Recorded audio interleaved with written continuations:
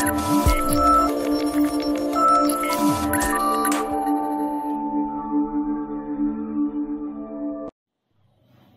friends, welcome back to our channel. So in today's session, we'll see one more concept in files in C programming. So in today's session, we'll see how to read the input from the keyboard and how to write the same to the file. So here one thing is, we are taking the input from the keyboard, right?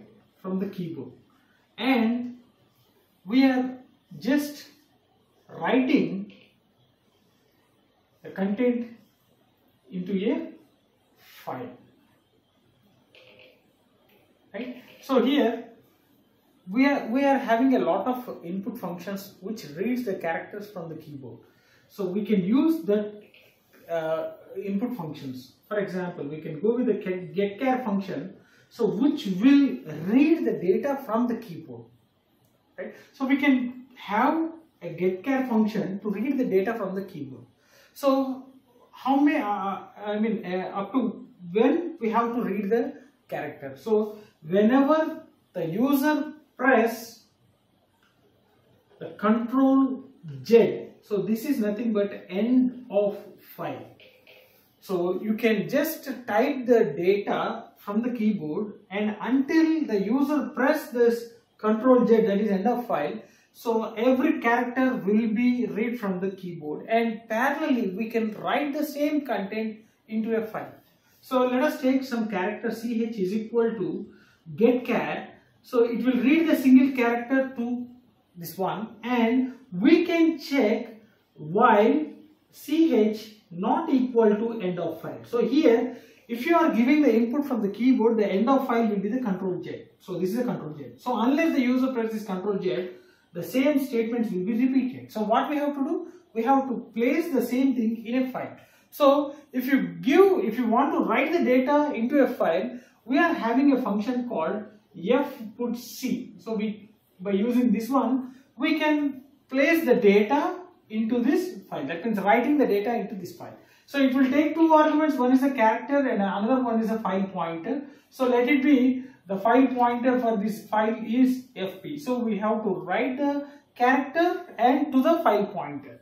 So here you can use the same thing, fputc of a character and a file pointer, and just repeat the same process. That means read the character once again and repeat the same process. It will check for the end of file. If it is not true, it will put the same thing into the file. Again, it will read the one character. Again, it will search for the end of file. And this process will be repeated until the user press this Control Z. So this is the way we can take the input from the keyboard and writing the same thing into the file. So we are writing the data into the file. So this file should be opened in a write mode. So if there is no file, a new file will be created. If there is an existing file, automatically the data will be erased, and this whatever the data which you are giving from the keyboard, that will be placed in the file, right? So this is how we can write the data, read the data from the keyboard and writing the data into the file.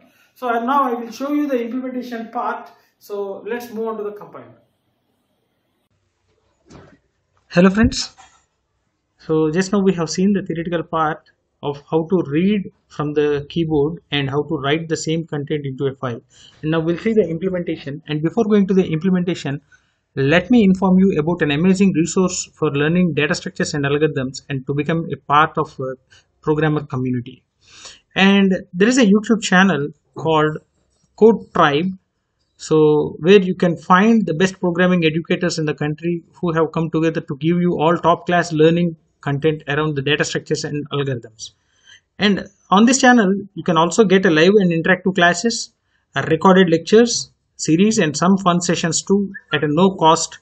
And definitely they have just created a brand new series of dynamic programming, which will help you to get versed with the dynamic programming in just 2 hours.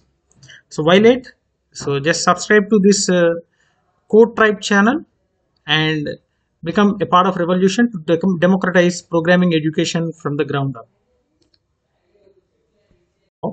So first of all, let us open the compiler and see here we are not having any file called output.txt. You can see. So there is no output.txt. This is opt.txt, right? There is no output.txt. So I will create one file with a file name output.txt, and I have to write the content into that particular file, and that content should be written from the keyboard, right? So first let us take the header files. So include stdio.h, which is a standard input and output header file, and write down the main function, and inside the main function we need to create one file. So just give the file pointer, one file pointer. I'll take the one file pointer and just give the character, one character, to read the character from the keyboard and to write the character into the file, right? Now let us open the file. Fp is equal to f open. So take the text. So I will go with the output.txt, which is not available. So I'm opening this file in a write mode so that it will be created. And then now just read the character from the keyboard. We have to read the character from the keyboard, and then we have to write the character into the file. In order to read the character from the keyboard, just use a getchar function. I will use a getchar function. Ch is equal to getchar, and I will just repeat the same thing until the ch not equal to end of file. So here the not end of file means until you press a control Z. So in the files concept, if you are writing the data from the keyboard, the control Z is a end of file. So until you press a control Z, that whatever the content or whatever the data you are giving from the keyboard, everything will be stored in the file itself. So it will be repeated until you press the control Z. So just what we have to do, I will go with the fputc of ch, whatever the character we are reading from the getchar function, that character into the file pointer, and then I will again use a ch is equal to getchar in order to read the character from the keyboard. And once it was done, automatically close the file pointer fp and just close the function, right? So I will save this one with the file name file input fip.c. So I'll compile this one so there is no errors. Just run the program. So here you need to give the text. See, hello subscribers, press enter. So automatically again it will asking from the text, for the text. So I will write one more line. So welcome to files concepts in C programming, right? Again if you press enter, again it will prompt for the text. So this will repeat until you press a control Z. Now I will press and control Z. You can see there is some sort of symbol is appeared, and press enter, automatically that ends the writing the file content. And now we'll check the file output.txt. Here you can see. So just scroll down for the O, and here you can observe output.txt. If you click on this one, see, so whatever the content we are giving at the execution, so the same content was written into this particular file. Okay, so this is how we can read the content from the keyboard and write the content into the file, right? So hope you understood this one, and if you are really enjoyed my session, like my session, share my session with your friends, and don't forget to subscribe to our channel. Thanks for watching. Thank you very much.